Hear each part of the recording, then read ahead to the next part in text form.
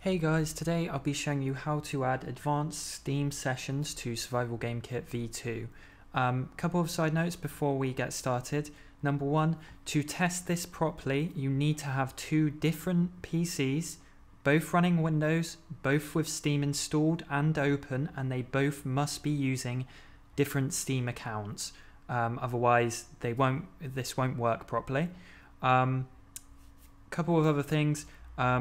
Advanced Steam Sessions has an issue with ping. It doesn't display the right ping, it will just say 999. That's a problem with the plugin. You can look up information about that. There's different workarounds. It'll be down to you to deal with that.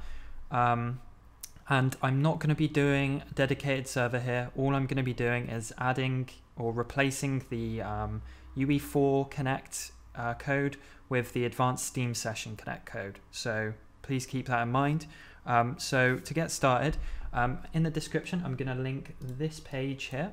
And here is where you can download the advanced Steam sessions for all of the different engine versions. I'm using 4.24, so I'm going to download this one. But you could, download whichever engine version you need. So I'm going to do that quickly now.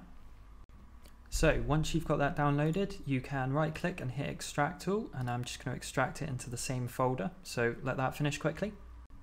So once that's done, we're going to go to our Unreal project that we're adding advanced Steam sessions to. I'm just going to go to content, we can right click and we can do show in Explorer, and that will take us to the project files. We're going to go to the main project file, and we're going to right click, do new folder, and we're going to call this plugins, like that, with a capital P. Then we want to go back to our folder where we extracted our advanced sessions, open this up, and we'll take advanced sessions and we're just going to drag that into plugins. Then we're going to restart our project to activate the plugins. So once you've restarted your project, we can go to, you may get a little pop-up that says about updating a file. Just hit update and that should be fine. You might not get it, but if you do, just make sure you do that.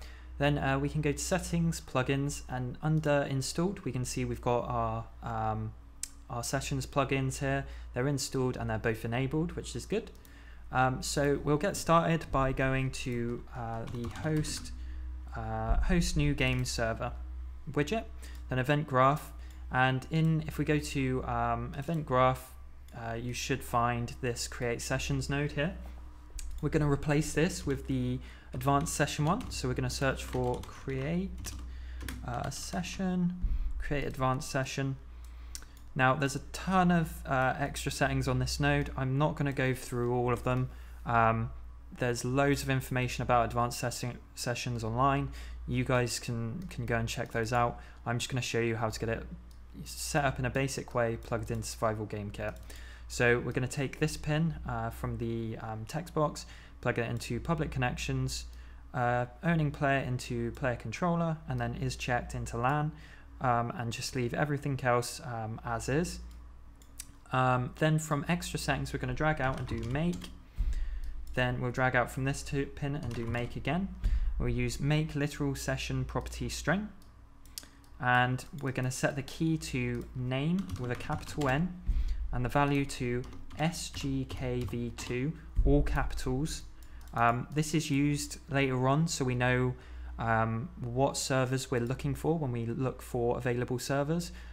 We'll tell it to look for servers with this information, so this is super important. Make sure you have this. Now we can just compile and save this. Next, we're going to go back to Showcase, and we're going to open up the host load game server widget as well. Go to event graph, and in here, in the buttons collapse node, you'll find another create one, and we're just going to quickly do the same thing again. So create advanced session. I'm just going to run through this one quicker because it's pretty much exactly the same. That into there. Drag this out, make like this.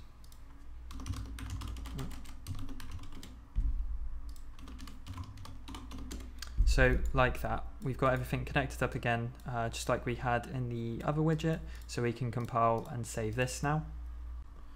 Next, we're going to go back to Showcase and we're going to search for server. Oh, that's not how you spell server. Server, and we want to find server browser. We'll bring this over here, go to the event graph, and in here, in the buttons collapse node here, we'll open this up and we're going to do find sessions. Not that one. Find sessions, and we want the find sessions advanced. So there, we can plug this one in, and we're just plugging it in like this one is. So success goes into here, failure goes into here, and then results plug into the servers on this node. We can delete this one out. We'll plug this into player controller and Use LAN into Use LAN. Again, I mentioned it earlier, but make sure that you've followed the DIY guide. It will be linked in the description. If you already have like this and this here in your project, you don't need to worry about it. It's already done. If you don't, you really need to follow that DIY guide.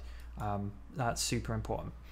But anyway, going back to where we were, one thing you need to do is make sure max results is set to something like, I'll put 99. You can set it to what you want, but I wouldn't set it to something like crazy high. 99's like a good value. Again, we've got some other options here. You can play about with these if you like. I'm just leaving them as default for this video. We're going to drag out from filters, do make, then we'll drag out again and do make, and we want to make literal session search property, then drag out from session search property and do make again, and we want make literal session property string. And here we're going to set it exactly like we did earlier with the create session node. So name with a capital N, and the value is SGK V2, all caps. And this basically tells it to find servers with this this value, so it knows exactly which ones we should return. So again, there's other options, but you can play about with that. I'm leaving it as default. We're going to compile and save this now. So there's a couple of other side notes I want to say. First thing is the server name. I don't know how to make custom server names. Again, this is something you can look into yourself. Loads of information about advanced sessions, so you'll have to check that out yourself. I can show you that where that information is set, which would be in the, if we search for listing, we go to server listing, and in here we have our server name, and that's actually set in the return server name function, which is in here. So if you find a way to set your server names as you want, you can add that into here. But I'm not going to be going into that. And again, there is an issue with ping not working correctly with advanced sessions. There are workarounds, but a lot of it involves C++, so you'll have to look into that yourself. This is an issue with the plugin, not with Survival Game Kit. I can't stress that enough. So next, we're ready to just save all, and we're going to right-click our project, go to Show in Explorer, and we'll bring this back over here to take us to our folder. We'll go to the main folder here, then to config, and to default engine. Now that's going to bring up our notepad here, and there's some information we need to paste into here. This will be linked in the description. I'll bring it over here. So this web page here has a ton of information about online subsystems with Unreal Engine. It's definitely worth reading. There's a lot of useful information, but we need a piece of information in here that's already set up for us. So if we scroll right down to where it says Finish Settings, we need to highlight and copy all of this. Then we'll minimize this out, and in here you can see we've got Online Subsystem is set to null by default. We're just going to highlight that and do Control V, and that will just replace it. And you can see that that's put in our new Steam subsystem settings. This Steam Dev App ID is basically a unique ID to every game on Steam that tells Steam what game it is. Unreal has a default one, which is 480, which is great for debugging. You can leave that as this if you're just debugging. If you have a game set up through Steam already, somewhere in your sort of control panel or whatever on Steam, you'll have an app ID that you can put here instead. But if you're just testing, you can just leave it as 480 and that's fine. We can do file save now to save our changes. So next, for these changes to be applied, we just need to go back to our project here, save all, and then give it a quick restart. So I've just restarted my project and we're back in the engine.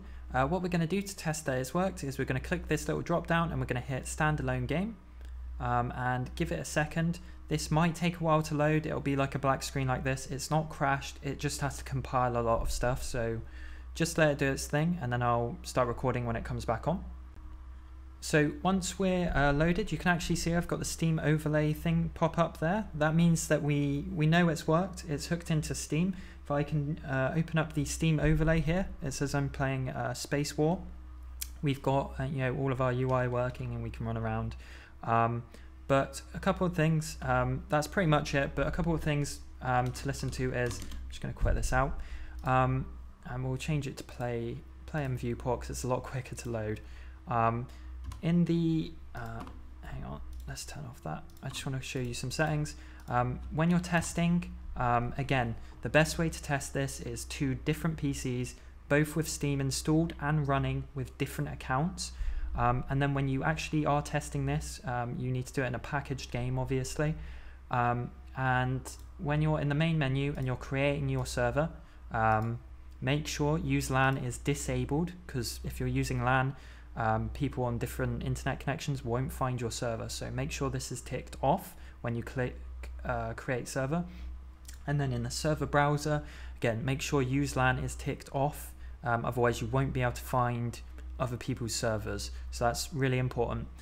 If when you hit play earlier on with standalone game, the Steam overlay didn't come up, make sure you have Steam running in your tray and that it's logged in. If it still doesn't come up, you need to go back through and check that you haven't missed anything, because those are the only steps to getting Steam working like that. So that's pretty much it, guys. I'm not going to go into doing dedicated servers. There's tons of information about that online already, and that requires things like source build versions of the engine. It requires, you know, doing some things in C++, so you can look into that more advanced stuff if you want. But using this, you can create servers on your PC and have a friend, you know, on a different internet connection, connect into your game using Steam. The links for everything that I showed on screen will be in the description, and you know, have a read of them because there's loads more advanced information in there. If you want to enable some more advanced features, you can, but that information is in those links. So that's pretty much it, guys. If you have any questions, please leave a comment, and thank you for watching.